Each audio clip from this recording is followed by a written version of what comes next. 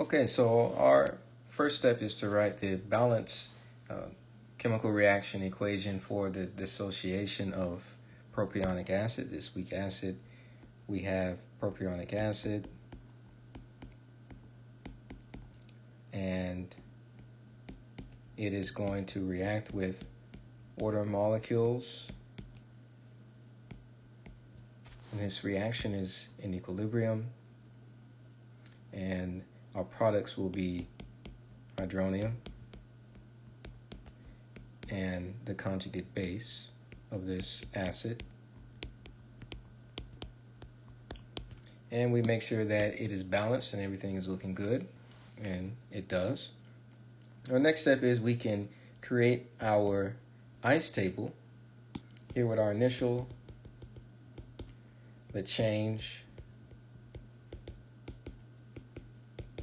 and equilibrium concentrations of a major species in this reaction. So the initial concentration of propionic acid is given. It's 1.3 times 10 to the minus 1.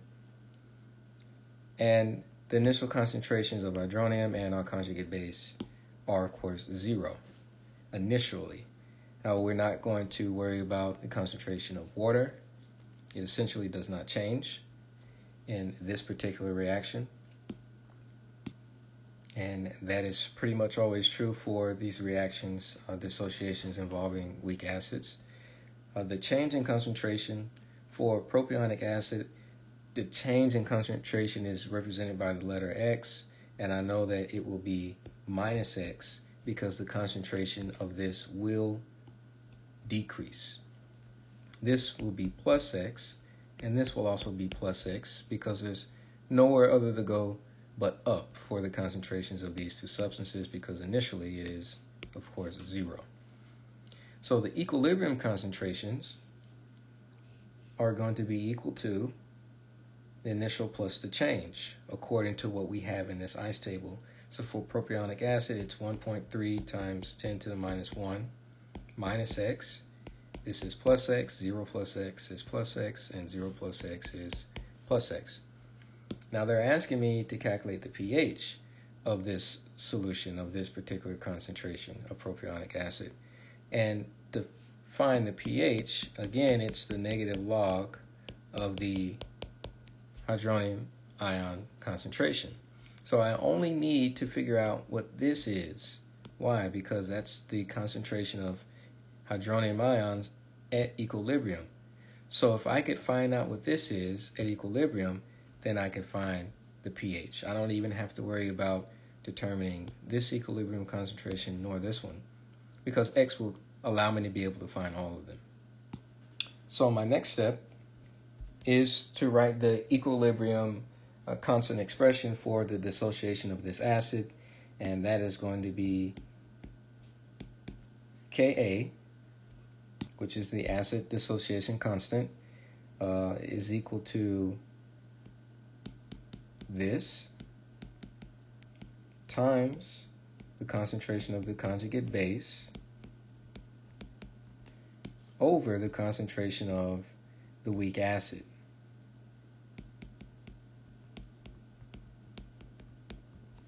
Water is again omitted. And so we substitute this for the actual value. The actual value is given as 1.3 times 10 to the minus 5.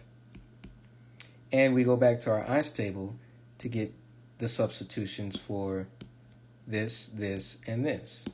So X is the concentration of hydronium at equilibrium. X is also the concentration of the conjugate base at equilibrium.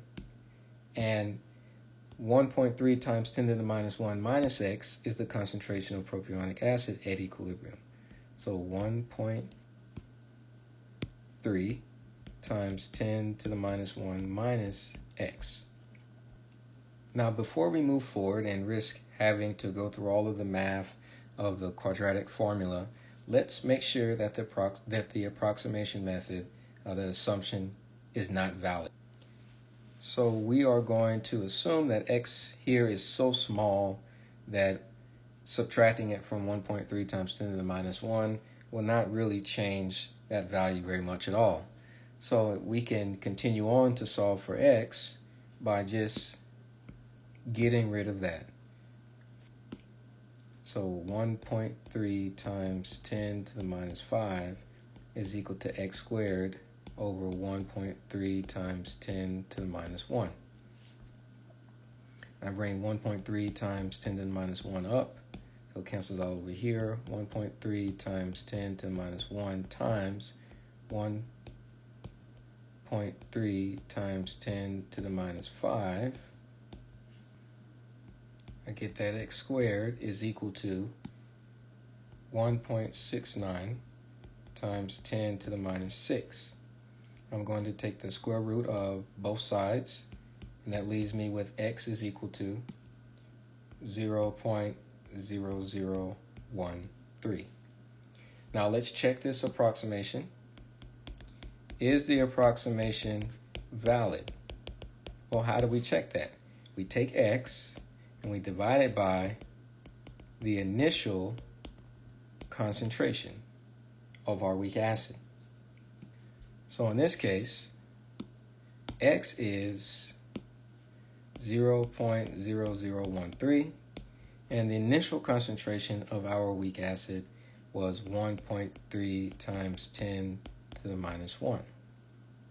We're going to multiply this times 100% to see if it's greater than or less than 5% ionization. When I do the math, I get 1%. So that means the approximation is valid because we only have 1% ionization here, and that falls below the 5% threshold. So now I know that the hydronium ion concentration is equal to x, and that came from my ions table. The hydronium ion concentration is equal to x, and we determine x to be 0.0013. 0.0013 molar. That is the concentration of hydronium ions. So we can find the pH now. pH is equal to the negative log of the hydronium ion concentration. pH is equal to the negative log of 0.0013. And that gives me a pH of 2.89 to 2 decimal places. And that makes sense. This is an acidic solution, so the pH should be below 7.